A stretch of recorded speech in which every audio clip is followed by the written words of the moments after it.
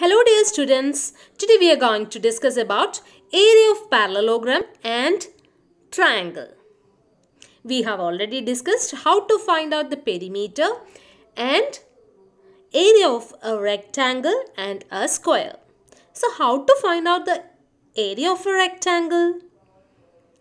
If L is the length of a rectangle and B is the breadth of the rectangle, then area of a rectangle is equal to length into breadth. Or we can say that L into B is the area of a rectangle. Okay? And what is a parallelogram means? Opposite sides are equal and parallel to each other in a parallelogram. So can we make a parallelogram from a rectangle?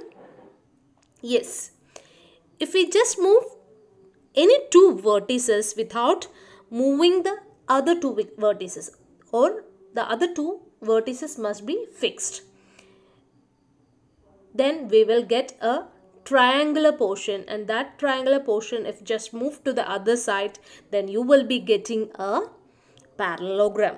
Here, as you can see, the length is equal to the base of the parallelogram, or we can say that length is the base of the parallelogram and the breadth will be equal to the height of the parallelogram. So area of a rectangle is equal to area of a parallelogram, which is equal to, we can say that, base into height. So what is the equation for a parallelogram? It is same as that of the rectangle. We can say that it is length into breadth, or here in the parallelogram we will say it as base into height. Now let us see how to find out the area of a triangle. From a parallelogram we can cut along the diagonal. Okay? Then we got two triangles. What about the area of the two triangles? Whether they are same? If you just cut two triangles and then you superimpose the one triangle over the other, then you can see that both triangles are having equal area. Okay, as you can see here, they both are same, or they are superimposing each other. Okay, so what is the area of a parallelogram? It is base into height.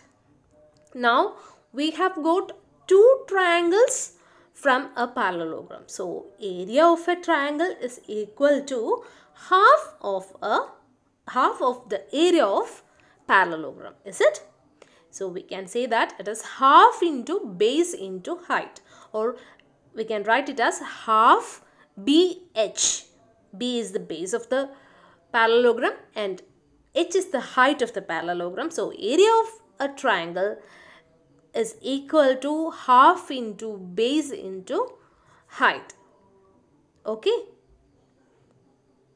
So here B is the base of the triangle and H is the height of the triangle. So area of a triangle is half into base into height. Hope all of you understood how to find out the area of parallelogram and triangle.